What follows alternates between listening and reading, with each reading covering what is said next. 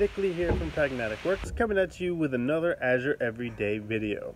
Today's topic that I'm going to be talking about is Microsoft certifications. Now, what we're going to actually be talking about are the differences between the types of certifications that you could take, as well as how you can kind of prepare for these exams. So first off, I have taken, for example here, I've taken two exams. I have taken the Microsoft Power BI 7778 exam, and I have taken the AZ900 Azure Fundamentals exam. I began studying for some other exams as well, but I just kind of want to walk through some differences first here on these types of exams that we have available to us.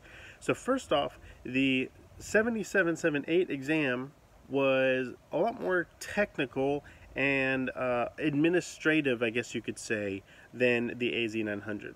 The 7778 was a lot of fix this DAX formula, fix this M code, how do you do this in the service, how do you manage all these different types of security levels.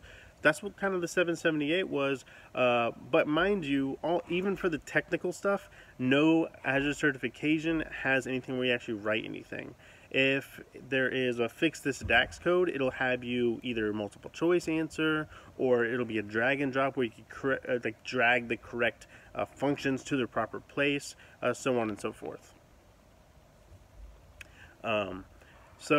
And then the AZ900, on the other hand, was quite different in that regard. Is pretty much a vocabulary type of exam, as best I can explain it. The AZ900 was a lot of what kind of service would you need for this scenario, or what does this service do? How do these SLAs affect each other?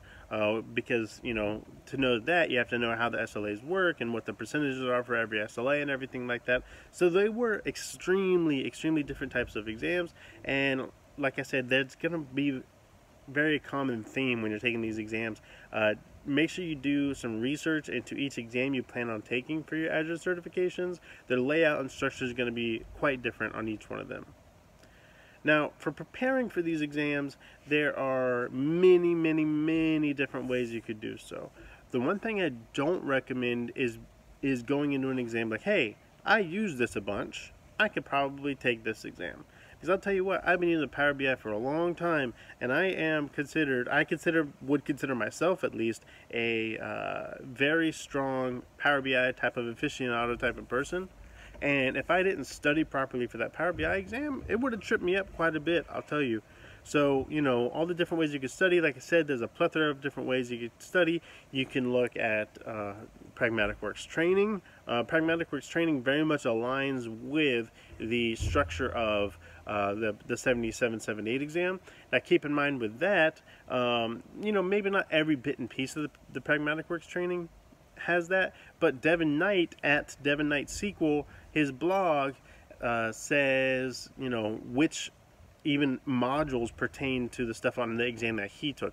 His blog is a great resource. There's all kinds of other blogs out there that have good information on different exams and, how the exam structure is going to be. These are the topics that we covered in my exam, so on and so forth.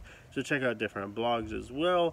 Microsoft official exam certification partner for study guides is MeasureUp. I used the MeasureUp to study for the AZ900 exam, was very successful with that.